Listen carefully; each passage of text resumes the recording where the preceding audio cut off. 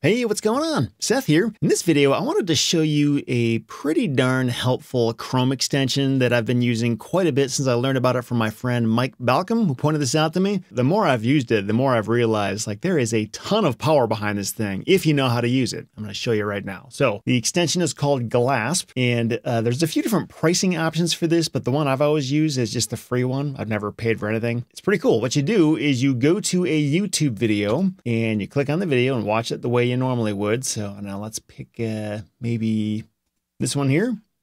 Look at this map.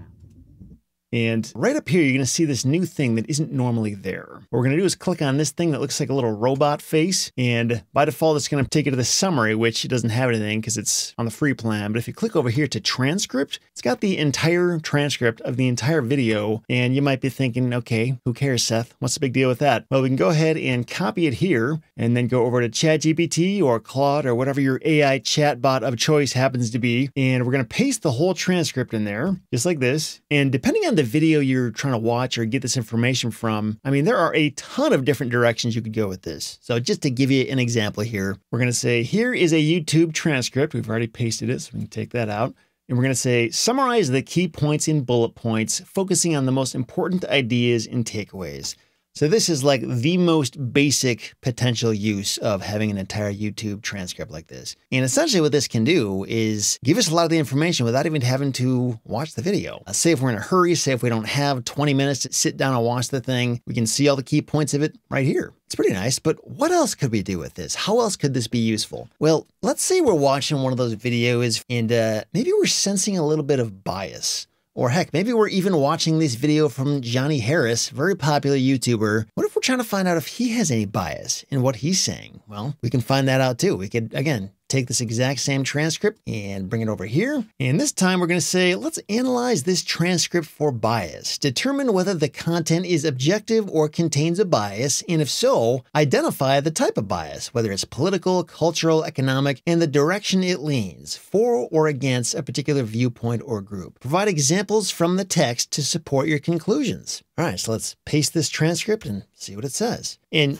just so you know, I have not watched this video at all, other than just the headline. I don't even know what the thing is about. So let's see what it says. The transcript contains some elements of bias, though it attempts to present a broad overview of Hezbollah's history and its role in Middle Eastern geopolitics. So it looks like there's some political bias. The transcript primarily reflects a perspective that aligns with Western geopolitical narratives. There's some cultural bias, directional leaning. It also talks about the objective aspects and the subjective aspects. So there you go. If you were at all curious about that, you could pull that out of a transcript. Or what's something else we could do here? Well, we could actually look at the same video or, any other video that happens to be arguing a point or trying to tell you that something is a certain way or trying to convince you of something, and we could develop counter arguments to that. So if we put a prompt like this in there and say, this transcript presents a specific argument or viewpoint, and then we paste that transcript, identify the key points being made and develop logical, evidence-based counter-arguments for each point. Where possible, suggest sources or references that could support the rebuttals. Again, even at this point, I still don't even really know what this video is about other than just the information we've seen so far in ChatGPT and the title. I don't know if he's trying to make any arguments at all. Maybe he's not, but let's just go ahead and paste this in and we'll see what it does with it. So some of the key points and counter-arguments are that Hezbollah is a threat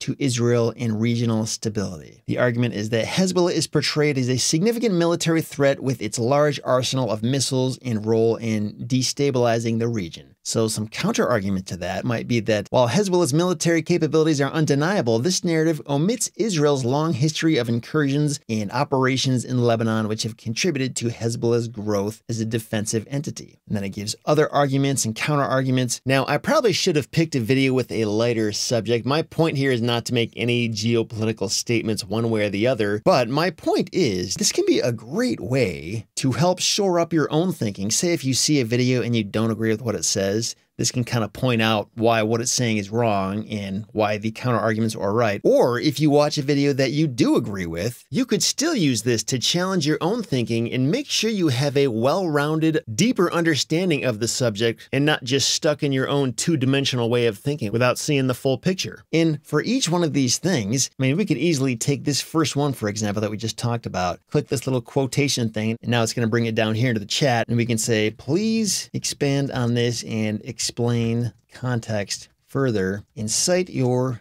sources. So if we weren't entirely clear or sure about one of these counter arguments, or we just wanted more information to really understand what it's talking about, what it's getting at, look at all this stuff. It's giving us tons of information. It's really helping to flesh out all the details in the story. We've even got links we can click on to support these arguments and counter arguments and all this stuff. It's pretty fascinating. I mean, I don't know about you, but at first I didn't realize I could do this just by having the YouTube transcript, but it's pretty useful. Let's look at one last use case. And by the way, there's 20 of these things I've put together for you. If you want to download these and use them at your leisure, all you have to do is click the link below and you can go to work with these things. But another one of these prompts here is to help you develop some FAQs, or frequently asked questions, about whatever this video is talking about. So say if you wanted to discuss this video with a group of people and just have a conversation about it, or say if you wanted to create a quiz for some reason about the subject of whatever this video is talking about, you could do that kind of thing here as well. So again, let's take this transcript, copy it again,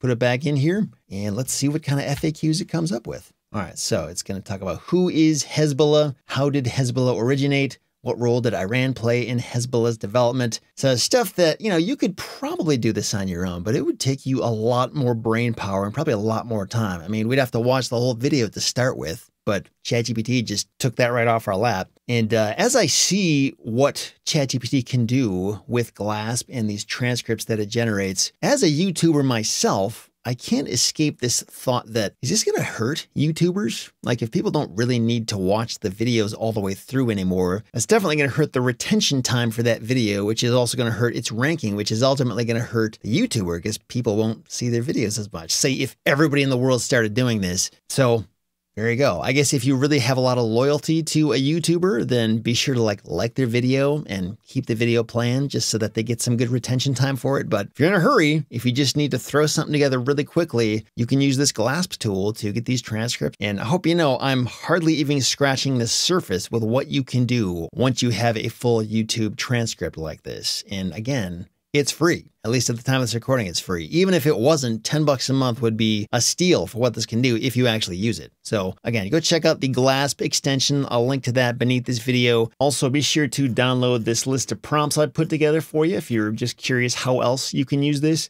And if this all sounds interesting, if you want to learn more, be sure to check out the Pulse Inner Circle. So this is a school community that my friend Mike Balcom and I have put together, and we're sharing these kind of resources all the time. So if you want to stay up to speed and be on the cutting edge of all the stuff that's going on right now, how AI is changing every single week, every single day, that's what this community is all about. And we do this specifically in the context of real estate investors, but really anyone who's into entrepreneurship can find this stuff pretty darn useful because a lot of the stuff we talk about isn't necessarily real estate related. It has to do with business and life in general, but we kind of do it through the lens of real estate investing first. So pulseinnercircle.com is where you can go to check that out if you're interested. But otherwise, hope you found this useful.